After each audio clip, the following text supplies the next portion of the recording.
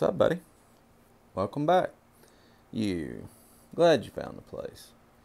I just thought, since I just ran through a show and we'd sold a bunch of stuff off, that I would talk a little bit about one of the strategies that I use when I'm doing my Facebook sales in the groups. Now, there's several different ways that people sell in groups. People sell buy it nows, or they do auctions. They have different levels and price points. What they do, their buy it nows. A lot of people like to try to keep it, in the Facebook groups between the $5 and $35 range on the buy it nows.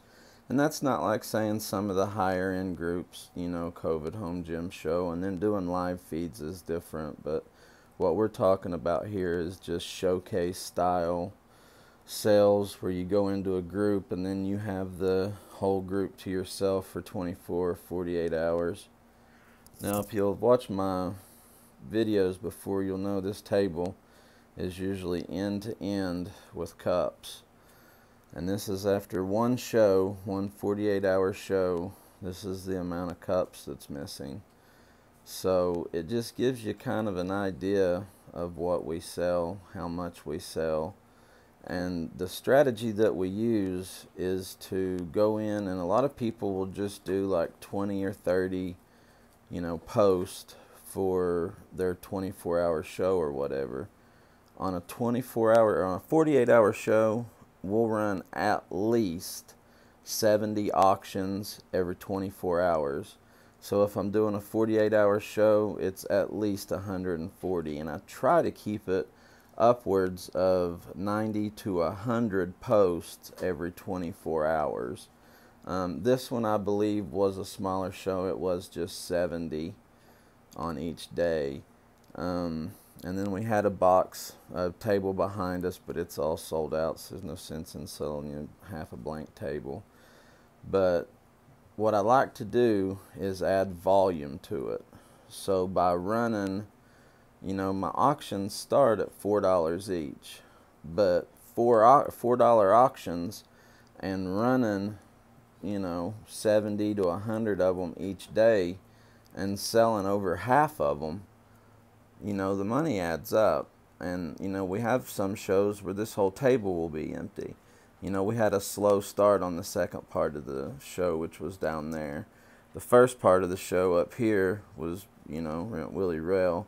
And then we ran into the Monday kind of, weekends are definitely our best time for sure.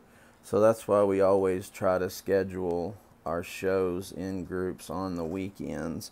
And you can't always do that, but we're lucky enough that, a couple of the groups that we do allow us to pretty much pick our own dates.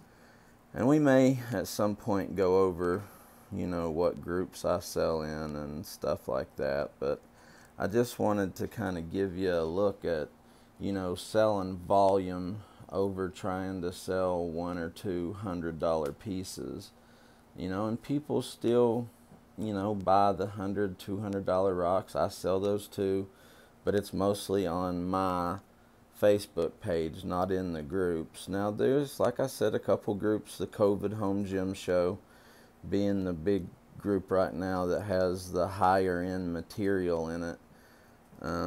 They sell a lot of, especially in their live feeds, you'll see a lot of, multiple $100 pieces, $300-400, and you'll see them selling.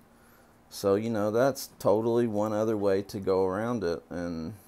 But what we do is literally just try to pump as many different options into a show as I can. I figure if I give you, 70 to 100 options per day, most people are going to like a few of them, and that's all it takes is a few people bidding on, half your stuff to actually add up to making a few $100s a day. And I won't get into exactly what we make or whatever right now, but maybe we'll do a video if y'all would like to see that. We could talk a little more about what we actually make and how we go about distributing that between the buying more and and paying bills and whatnot. So there's actually a lot of money to be made in the rock and gem game right now. You just have to, you know, have a good supplier, have a good nose for it, know what to buy, and know your prices. And a lot of people, like I said before, are trying to, you know, buy off of Etsy or something like that to try to sell, and it's just not a good business model.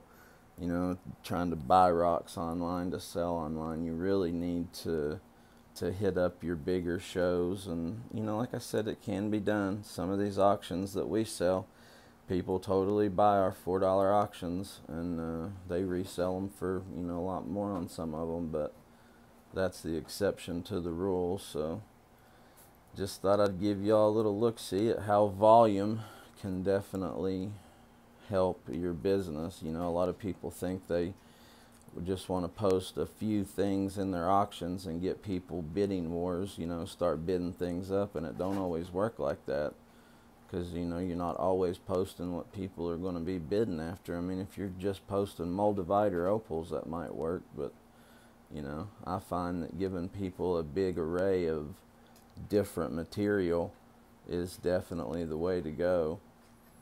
Alright, y'all come on back now.